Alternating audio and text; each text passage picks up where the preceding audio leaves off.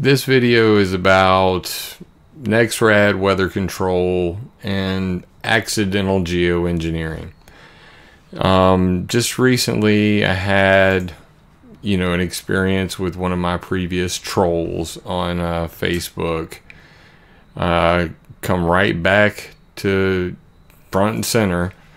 So I deleted my Facebook and everything, shut it down, and the day I get back, I have this Raphael O'Neil chick claiming that she, takes credit for me going AWOL. And of course, to which I respond, "You have no power over me." But regardless, she's formally challenging me to explain NEXRADs and why I don't talk about it. So let's address that front and center, because I've been talking about NEXRADs for quite some time. I put it in the details down here, the articles that I've written in the past. But let's do a little history lesson for those who don't know. Back in November of 2012, on my original blog, which was resonated.net, it's still there. It's r3zn8d.wordpress.com now. I no longer have the URL associated with it. But I wrote an article called Geoengineering Frankenstorm, Hurricane Sandy and the Air Force Weather Weapon System, Part 1 and Part 2. Now, I'm not going to go through both of these because they're so long they needed 2 parts. So that should be a clue for you. But generally speaking, the first one, I went through, the history of weather control, hurricane control. That's Hurricane Hugo. I went through that bad boy. It was nasty. It destroyed my hometown of Sumter, South Carolina. The eye passed over my house. It was no fun. And at the time, I didn't know anything about weather modification. I was only like 14, 15 years old. But regardless, there was Project Storm Fury. I put a little bit in there about Ben Livingston, and the Hurricane Modification Workshop. You can check all that stuff out. How the Department of Homeland Security got involved. These videos are still available on my ClimateViewer YouTube page. But, all of the stuff related to HAMP, the Hurricane Aerosol Microphysics Program, and a whole bunch more videos and links to the stuff about the Department of Homeland Security and NASA gearing up for steering hurricanes. And, all those details are in there. Some of that's still over on ClimateViewer.com. In fact, if you come down to the bottom of any page, I believe it'll be right about here. And we'll just bring that up real quick. This is the actual hurricane hacking.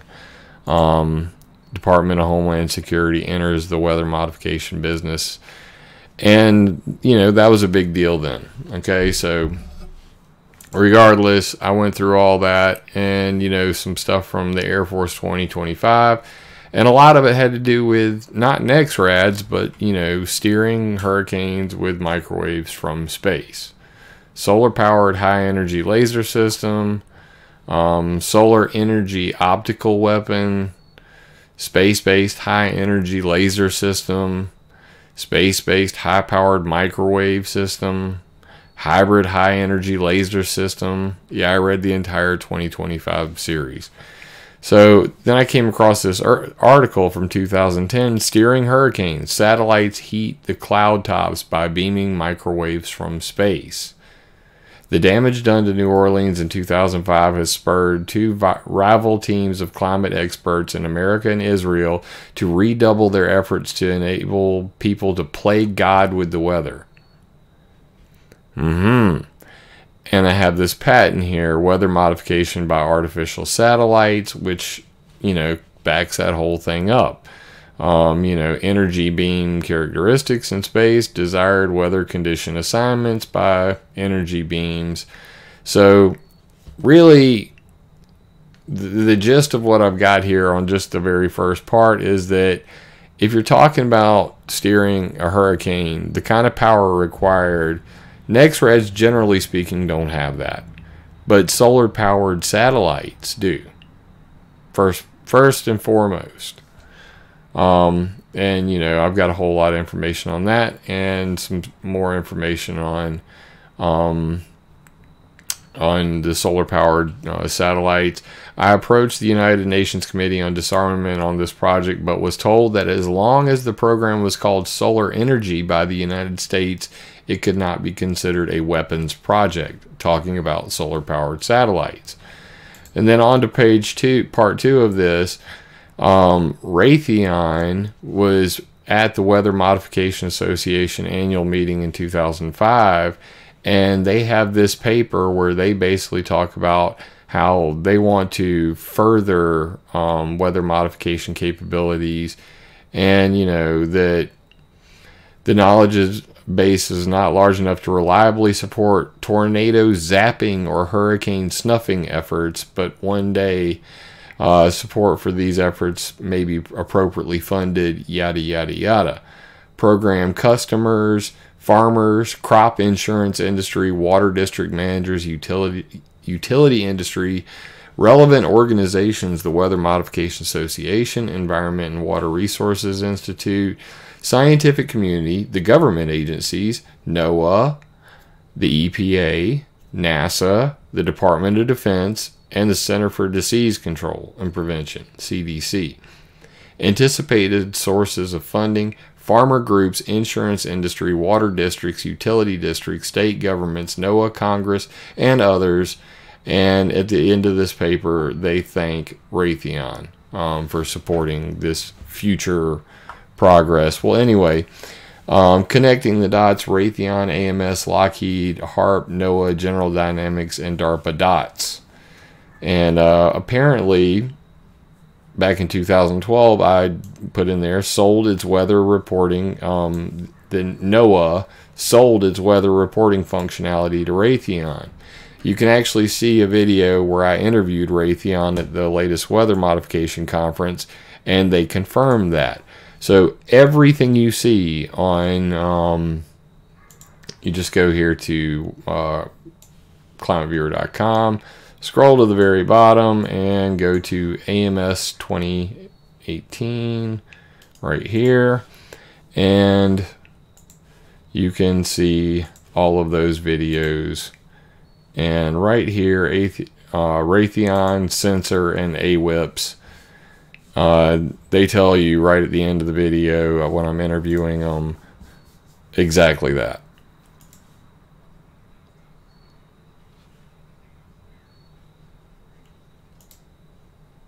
You see that. All of the data on weather.gov is created from Raytheon's AWIPS too. All of the created products are on there. All of them. So like all of our weather information that you see from your local forecasters that is provided to NOAA comes through a Raytheon product. But I was talking about this back in 2012. And this was all about, you know, the global weather network, global weather control, and how they would, you know, use microwaves to do this. So anyway, weather analysis and modification system. This is also from Air Force 2025. But I got this paper about the Air Force weather weapons system. And you can see it right here. And it talks about how all of this comes together for the Air Force. And they had this thing called the Joint Environmental Toolkit, which was, guess what? Google Earth. At the time, ClimateViewer 3D, my beautiful globe, was Google Earth as well.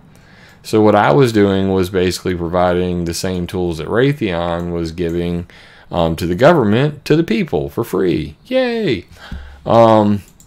And theirs was called the Joint Environmental Toolkit. But of course, Google Earth got shut down. So, you know, more on that in just a second. So regardless, what does all this have to do with NEXRAD at all? Because I'm talking about atmospheric heating as a research tool. Bernard Eastland, he had a video, this is on my YouTube as well, where they had this thing called the Thunderstorm Solar-Powered Satellite. And they were talking about microwave beams from space cooking the part of a thunderstorm or a tornado to shut it down or steer it. So, you know, that's just the real of this, you know, scientific issues with tornadoes and how to heat them up with microwave beams. That was Bernard Eastland, inventor of HARP technology.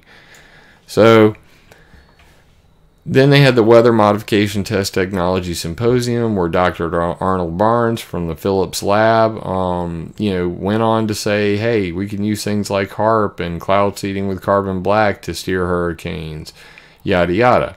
But the proof comes in down here at the bottom, where we actually caught them screwing with Hurricane Sandy.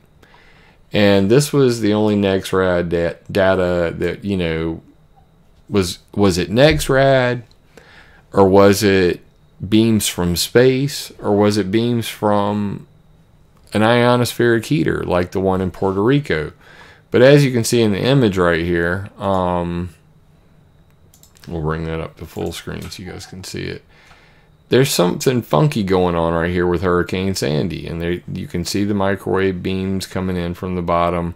Of course, you know, the debunkers will say, oh, those are just graphical anomalies, nothing to see here. But you know, I'm reminding you guys, this image is from 2011 November, or 2012 November. So been talking about this a long time. Me and Dutch since went round and round about it. Dutch helped me out with this article. In fact, this image right here I got from him. And then the NEXRAD station in North Carolina was seen flashing Hurricane Sandy as it was coming in, and we actually saw that over on DuPage as well, showing some really funky returns. So this is a question for a lot of people. You know, they see these returns, they wonder what the hell is going on there. It's really creepy. Then I got this one right here, and you can see this is October 27, 2012. What the heck is that? This big old beam coming into Hurricane Sandy as it's traveling up the coast. And you can see it's starting to pull itself away from South Carolina, and it starts heading its way up to New York.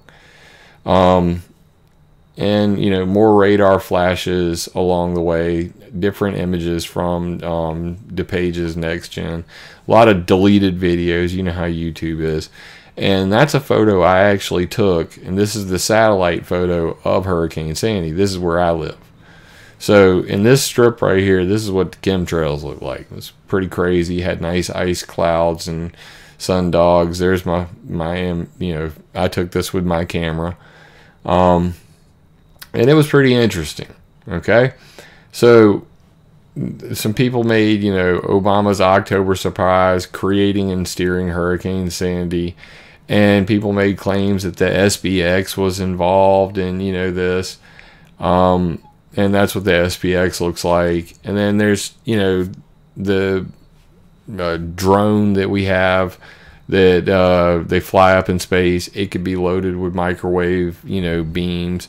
Who knows? You know, that was basically, they had a website called harpstatus.com back then, if you guys weren't following in this as far back as I've been. But HARP status was like, this whole area is being microwaved. You know, lots of interesting stuff. But most people don't know about this ionospheric heater in Arecibo, Puerto Rico, which kind of lines up with the microwave beams that we were seeing, because, you know, most of the hurricanes coming up towards the East Coast, they pass by Puerto Rico. And sure enough, they've got a big old freaking microwave ionospheric heater there now in that dome. You can see that on ClimateViewer.org as well. So anyway, this is just like in the past. So I just recently brought this up again. Our NEXRAD's radar is steering Hurricane Florence because of this image right here. So I was over on ClimateViewer 3D, and this is what I saw. This was the path of Hurricane Florence, and it passes right over the first NEXRAD station, passes over my house, and then makes a right turn at the NEXRAD station in Columbia, and then comes up here and makes another right-hand turn between two NEXRAD stations. At the end of the day, it's kind of like, you know, there's really no proof in this. I mean, this is all fun to talk about with the NEXRADs, but it's kind of like throwing a stick in the woods. You know what I mean? If you throw a stick in the woods, you're probably going to hit a tree. And if you line up the hurricane pass with, how many NEXRAD stations there are, I mean, look at how many there are.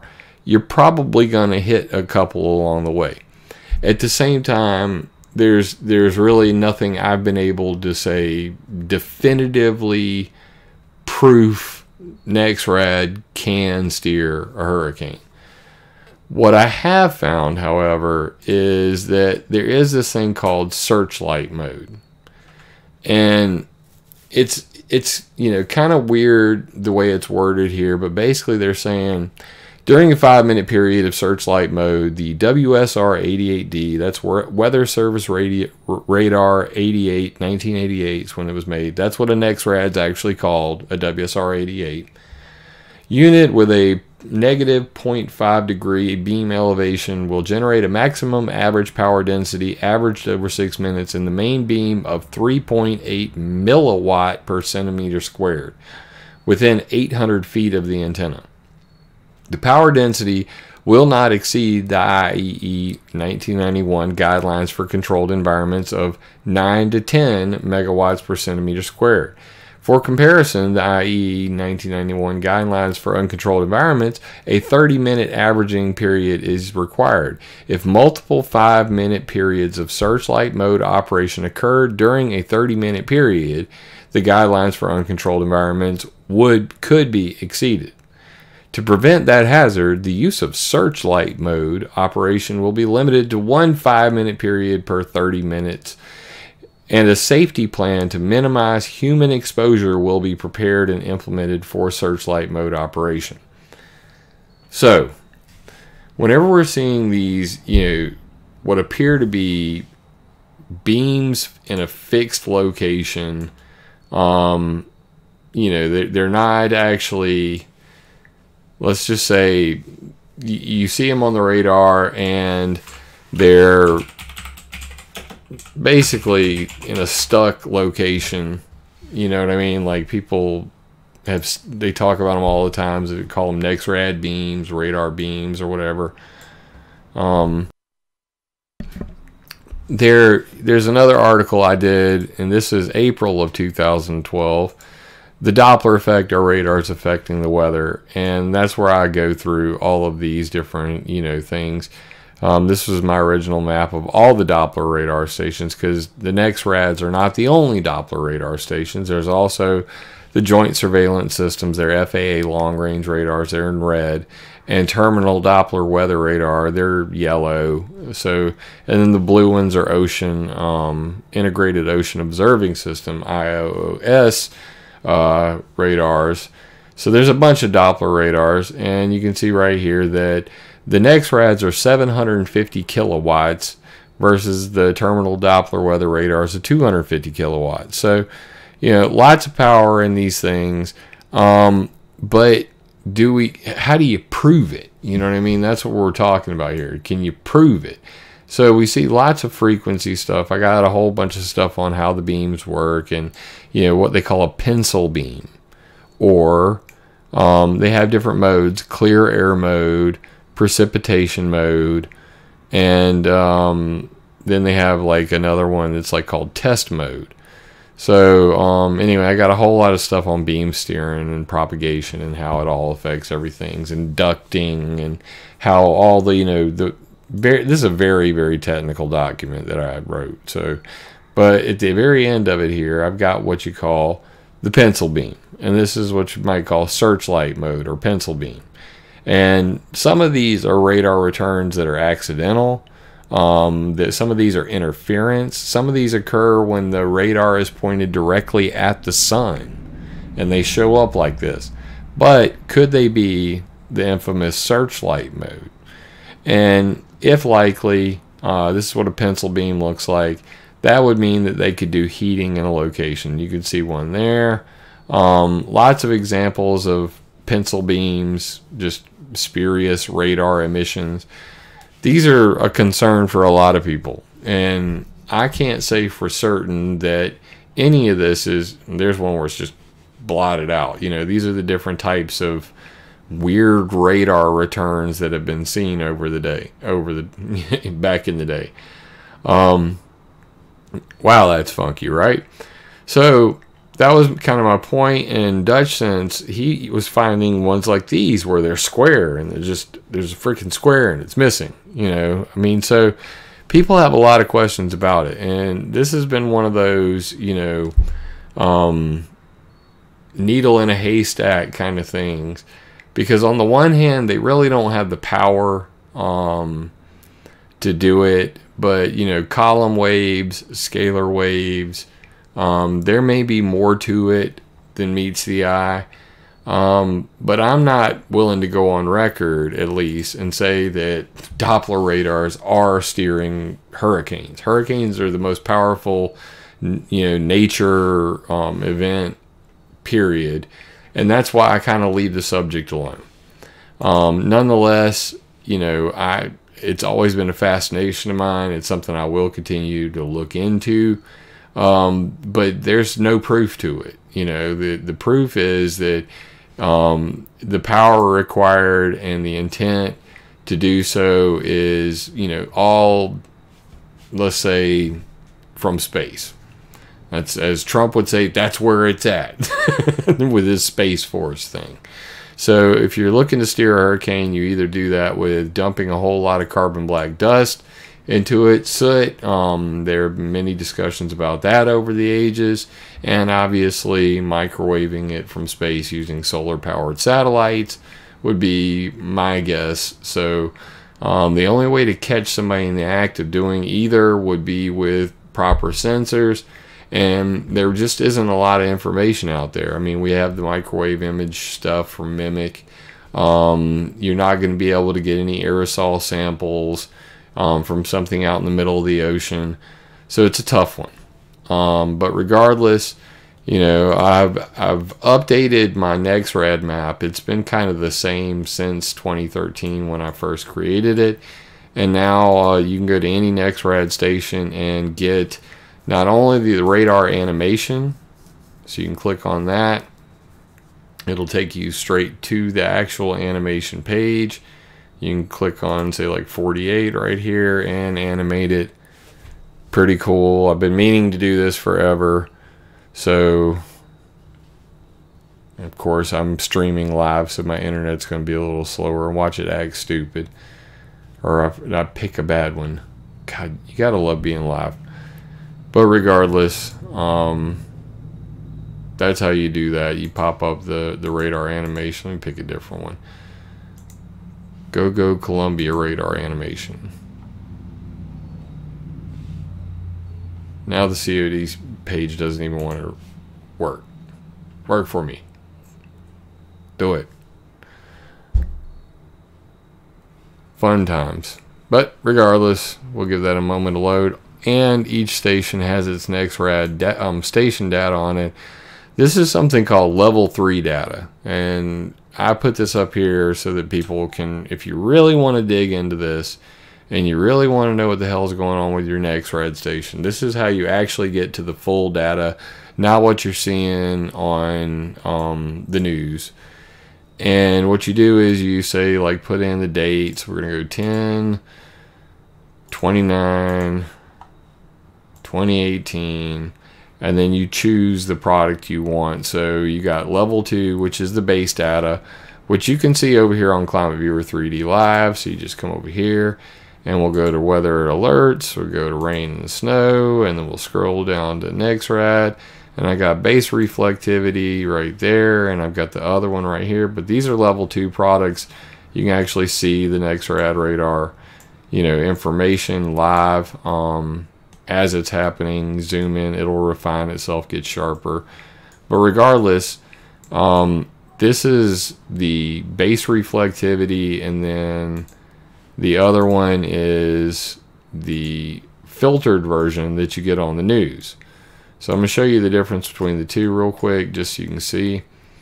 If you look at it like this, this is what the news will show you.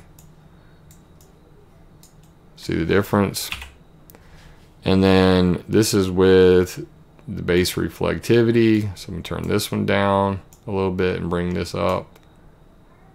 Big difference, right? So there's a difference between the filtered and unfiltered. As you can see, all this stuff here, gone. So this is what you see on the news, okay? This is what the base reflectivity is showing. And we've got pencil beams everywhere. So don't always believe, you know, everything you're seeing on the news, because like I said, it's run through a Raytheon product and it's filtered. And you never know. That's all I'm going to say about that. This is one that's still up in the air. Always seeing these pencil beams on base reflectivity, never showing up on the news, as you can see there. And you can see the actual stations right here. Each one of these is pretty darn accurate. So wonder if that ever loaded up. Just not going to behave for me today, are you? Unfortunate. I'm live. It's of course it's going to act stupid, but regardless, it works. I was using it earlier today. Their website's probably overloaded. Not even a single image. I hate you. Moving along. So anyway, you can scroll through all the different stuff, see base velocity, storm, relative velocity, but all the way down here at the bottom, general status message. This will show you what mode the NEXRADs are currently operating in and all that sort of stuff. So flip through these, hit create graph. It's not going to load a damn thing, so it's going to tell you to enter your email address and then put in the time that you want and the order of the data. It's free, and that's how you get to NEXRAD level 3 data. So if you're really nosy and you really want to know about that sort of thing, feel free to do that. I'm not going to go digging through that much anytime soon. And like I said, I do have all the other Doppler radars on here. They're under pollution and privacy, atmospheric sensors, and you can see them. Here's the joint surveillance system. Here's the integrated ocean observing system, and the terminal Doppler weather radar here. And then that's all of the Doppler radars that are actually in America. So as you can see, it's more than just NEXRADs out there. We don't get to see the data from the joint surveillance systems, FAA long-range radars, and I haven't been able to find a reliable source for terminal Doppler weather radar. But regardless, if you look at hurricane paths, generally speaking, it's almost impossible not to hit one of these damn things. But that still doesn't mean they're necessarily steering the weather. Which brings us to our next topic. So Raphael O'Neal, you know, keep digging, girlfriend, keep claiming you're special. But I've been looking at this NEXRAD thing for better part of 7 years, and I still haven't found anything that I would call concrete evidence that they are steering something so powerful when they've only got 750 kilowatts to work with, and you know, their radar ranges, I don't know. I mean, maybe they could increase the rainfall in a hurricane, but that's about it. I'm not willing to go any further than that at this point. Now, if anybody wants to prove me wrong, leave me comments, leave me an email, jim@climateviewer.com. Love to hear from you. I'll take a look at it. So on to the next topic, and that's accidental geoengineering. So I put out this video on, what day was it? October 12th. And it's called Hands Off Mother Earth Manifesto, a Permanent Ban on Geoengineering. And basically the ETC group, Friends of the Earth, Biofuel Watch, Climate Justice Alliance, and La Via Campesina, 110 civil societies, organizations and popular movements demand immediate stop to geoengineering. And you can see that they call for a ban on all geoengineering field experiments, including SCOPEX, ICE 911, the Marine Cloud Brightening Project, and the Oceanios Ocean Fertilization Project in Chile. So they named 4 geoengineering projects. Now, everybody would say, well, what about the geoengineering we see over our head? If you look at their manifesto, and it's right here, they put this joint statement out talking about, you know, how they were going to ban geoengineering. They're talking about the geoengineering that the think tanks, the illuminated ones, that they're going to propose in the future or are testing right now. And they differentiate that from what is called accidental geoengineering. So accidental geoengineering is ship tracks and contrail cirrus. So if you talk to any scientist and you tell them, I see geoengineering over my house, they'll say, bullshit.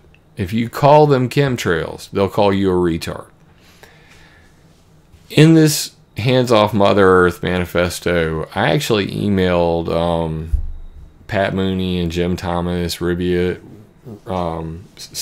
Ribeiro, because I've talked to these guys from ETC Group before. And I told them, I said, why are you not talking about the geoengineering we're seeing overhead? And when I talked to Jim Thomas on the phone, I said, have you even heard of the Access flights or the ND Max flights where they're using biofuels for contrail control and how they're trying to use the clouds that these planes are making to cool the planet? That is geoengineering. And he was like, wow, I'd be very interested to hear about that. Well, I wrote him a lengthy email. Crickets. Like, no response. Big surprise, right? But regardless, you can read all about this in Accidental Geoengineering with Ship Tracks and Contrails. And beyond a shadow of a doubt, that's exactly what's going on. So ship tracks. We're about to kill a massive accidental experiment in reducing global warming. And what do they mean by ship tracks? They mean this right here. Let me scroll up, turn this on, and scroll in. These are ship tracks. As you can clearly see here, that's what a ship track looks like. They make the chemtrails over your house look tiny. They are hundreds and thousands of miles long, and they turn into what's called marine stratocumulus. Whereas the clouds you see over your house coming from planes, they turn into cirrus clouds. So it's a serious issue. And people, don't really understand anything about ship tracks. You can see more of them right here. That they're, fanning out and covering the whole Pacific Ocean. Well, MIT was pretty upset because they were talking about banning bunker fuel. And bunker fuel is high sulfur fuel that runs these international ships. And you can see that right there, a forthcoming UN regulation will slash shipping industry pollution, but may also speed up climate change. So, what about airplanes? Oh, how about that? Smithsonian Magazine. Airplane contrails may be creating accidental geoengineering. So, the truth of the matter is this: that this is all a word game. So if it's pollution, even though it's geoengineering, it's accidental geoengineering. And unless it's intentional geoengineering, like what David Keith and Ken Caldera and them are talking about, then it doesn't count. Put your tinfoil hat on and shut up. So that's really why I take offense to all of this stuff. It's really tacky, that they are really splitting hairs at this point, because accidental or not, it is intentional now. Once they have made a decision to take airplane contrails and then use biofuels for contrail control to make more cooling clouds and less warming clouds, to do cirrus cloud seeding and thinning, to control these clouds so that they can control the radiation balance of the planet. That's intentional. It's not accidental any longer. Even if it was accidental for the last 60 years, it isn't anymore. So that's really my point, is that accident or not, I talk about the 10 technologies to control the weather, and, you can see the note at the bottom. Considered inadvertent, accidental, or pollution. Ship tracks, contrail-induced cirrus, water vapor pollution. 8, 9, and 10 in red. And the reason why is because, hey, it was pollution for 40 years, but now we're starting to see that these can cool the planet during the day, but may trap heat at night. So as long as we can get rid of that at night part, then we can cool the planet with these. So we're going to turn pollution into a geoengineering solution. But you're a tinfoil wearing crackpot head if you ever, say anything about it. So this is all just a freaking ruse, in my opinion. They're really not being forthright, and they're certainly not telling the truth about accidental geoengineering. I had originally written this article, Accidental Geoengineering, over on ClimateX, MIT.edu, and it was the #1 most shared article on their entire freaking site. They have since deleted it. Page not found. MIT kicked me and Dr. Rick Shankman off of there, deleted all of our articles, and apparently the truth is not welcome on MIT's website. It was up for 3 or 4 months before just all of a sudden they got a new web developer, and it all disappeared. So, they don't want to talk about the truth. They certainly don't want to talk about ship tracks, and the real plan. So please read this article, Accidental Geoengineering with Ship Tracks and Contrails. It'll really nail it home for you, arm you with some details that you're not going to find anywhere else, about bunker fuel, and how AMEG, the Arctic Methane Emergency Group, said the regulation to ban bunker fuel for ships should be relaxed, while encouraged continued use of bunker fuel where the resulting aerosol emissions might be beneficial, because ship bunker fuel makes clouds, and clouds cool the planet, and that's a good thing. And John Neeson from AMEG also said, we suggest that the G20 should initiate an international project with the Manhattan Project's focus and intensity.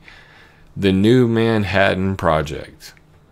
Geoengineering with ship tracks and contrails. That's accidental geoengineering, my ass. So if you really look into this stuff, guys, what you're going to realize is, even the guys that were talking about banning geoengineering, ETC group, I got crickets whenever I sent them an email. And I, reference the hell out of it. Hey, look, NASA's flying these tests with biofuels. They're testing some that are ultra low sulfur. They're testing others that are doped with sulfur. Here's 40, references from geoengineers saying, let's put sulfur in jet fuel to cool the planet. Here's Ulrich Schumann saying less warming, more cooling contrails. Here's the director of the FAA saying we want to make clouds by day, none by night. Right there, right there on the screen. Less warming, more cooling contrails, predictable for operational planning. In the accidental geoengineering, and there's all the quotes, that's dissolved and suspended in their jet fuel and later burned with the fuel. Addition of sulfur to the fuel. Stratospheric sulfate injections from commercial aircraft with fuel sulfur content. So this is what real geoengineering looks like today. And finally, we have, the good doctor over at the FAA. We would like to make more contrail-induced cirrus clouds during the day and none during the night. And then climate change and geoengineering, artificially cooling the planet Earth by thinning cirrus clouds. And they talked about, achieving this by seeding cirrus clouds during high latitude winters or nighttime seeding. So totally crazy stuff. Jet biofuel enlisted for contrail control. Like I said, this is no joke. This was dated 2013 before I even went to the EPA to give my speech. And that's where we're at. They are trying to control these clouds so they can get a desired result. That is geoengineering. And even the guys that are talking about banning geoengineering, ETC Group, Hands Off Mother Earth, Friends of the Earth, Biofuel Watch, they won't touch this with a 10-foot pole. So if you really want to know the real story, you got to dig into that. Come check out the 10 technologies to own the weather today and my solution, the Environmental Modification Accountability Act. Because the bottom line is, we really do need transparency, and we're not going to get it anytime soon unless people really start to understand that, there's a lot of atmospheric experimentation without notification. And we're not told about any of this stuff. So whether it's, NEXRAD screwing with the weather, solar-powered satellites, people dumping chemicals, accidental geoengineering, accidental my ass. I'm tired of, having to deal with this, issue of intent. And the only way to hammer it home is with some real legislation to give the Environmental Modification Convention of 1978, the weather warfare ban, some teeth and a way to actually verify whether people are screwing with the weather or not.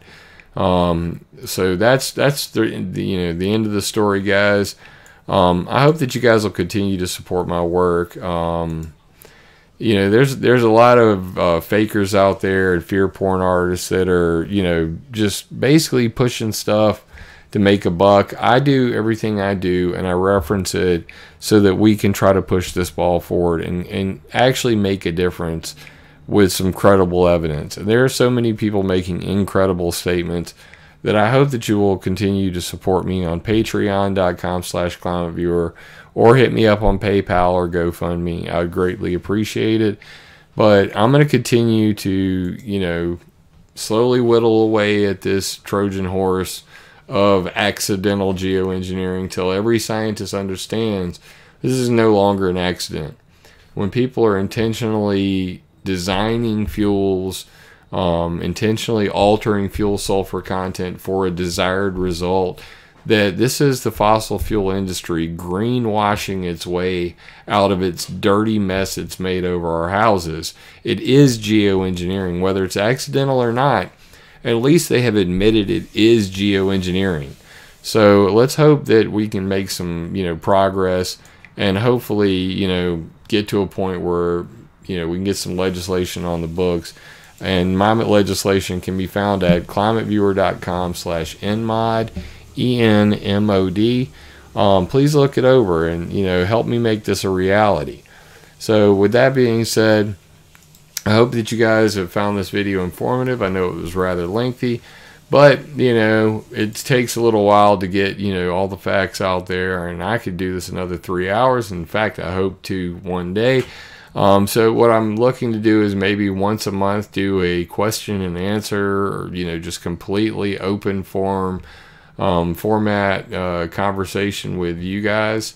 And we'll probably do that in my Discord chat. So if you guys want to join the chat, links are at the top of climateviewer.com, and they're also on climateviewer.org.